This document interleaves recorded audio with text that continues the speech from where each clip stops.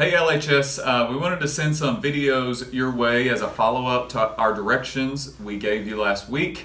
We wanted to show you exactly how to get out of your car, get your temperature checked, and enter the building, the different places that you'll do that depending on whether you get dropped off or ride a bus or drive yourself.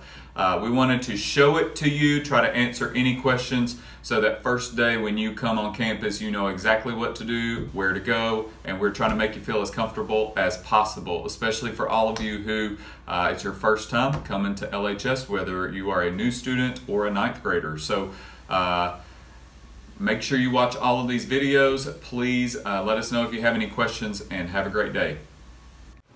Daddy loves you more than anything in the world. Love you, sweetheart. This video is going to show parent drop-off procedures for re-entry. The students will get out at the arches. When the student exits the car, they will put on their mask and they will walk over to the entry point, which is the end of A100 hallway.